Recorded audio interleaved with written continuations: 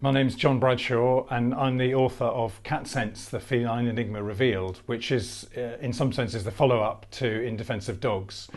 But of course, this time it's about cats, and it's about all of the science that has been discovered over the past decade or so that hasn't really got through to cat owners. So it's how to understand your cat, how to make your cat's life better. I think there are possibly two reasons why cats are so popular today. One is that they're simply a very convenient pet. They're easy to keep in towns and cities. They're much easier to keep than dogs are. You don't have to walk them. But also, I think they're very cute. I think they have features which trigger very instinctive reactions in people and make them want to look after them. Cats have a long history with mankind. They go back about 10,000 years, right to the dawn of agriculture, when we started encouraging them to come into our barns and so on to hunt the mice that had accumulated there. So the cat has basically got almost 10,000 years of history as a hunter behind it, and we've been encouraging them to do that all of that time. So it's something that they find very difficult to switch off, and of course some cats are still kept as hunters. Meanwhile, in towns and cities, cat owners suddenly become revulsed by the idea that their cat is going to drag a bloody mouse in through the cat flap. It's just not something that cats can change overnight.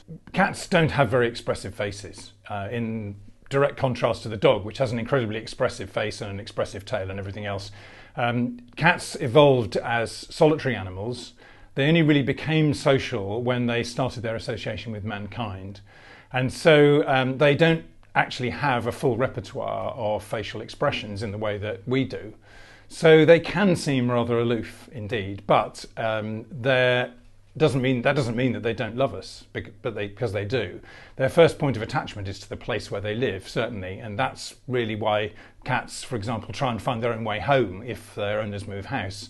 The first thing you need to do if you want a lovable cat is to pick the right one. Cats vary tremendously in personality, and also they vary in the extent to which they've been introduced to people when they're kittens. So if you go to a farm and pick up an 8-week-old kitten that hasn't been handled very much, it will be much harder to form a bond with that kitten, or at least that kitten will find it much harder to form a bond with you than if you go to a place where the kittens are living in a house and have been handled a lot. So that's really the first thing. They learn how to interact with people between about 4 to 8 weeks of age, and then they learn a lot more after that, but what they learned at that very early stage is very, very important.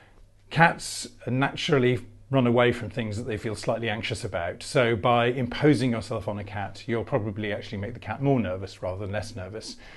What you need to do is to let the cat come to you and then reward it for coming to you with something really tasty, a little bit of food that the cat really likes. It's kind of bribery, but it works. And once you've done that a few times, you will find the cat coming up to you spontaneously and then accepting a tickle behind the ears and all the sorts of things that cats like. It's a process that has to be done gradually, but it does work. Well, cats, I think, face a couple of challenges in the modern world. They are very convenient pets, but because we're keeping them in ever-increasing numbers, they inevitably bump into other cats that they don't know. People in a street, many people in a street will have a cat. The cats didn't choose to live next door to each other, even if the people did.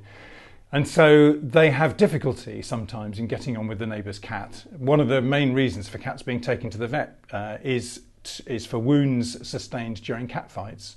Some of the other reasons are things like skin problems and cystitis, both of which are now known to be made worse by the stress of living next door to a cat that they don't get on with. Cats are descended from solitary ancestors. They don't really have the social graces that dogs do, so they do find it rather difficult to get on with other cats, particularly ones that don't like them. My favourite mysterious fact about cats is that they have two noses, and I don't mean two nostrils. Of course they have two nostrils, but they have another nose between what we see as their nose, the nostrils, and the roof of their mouth.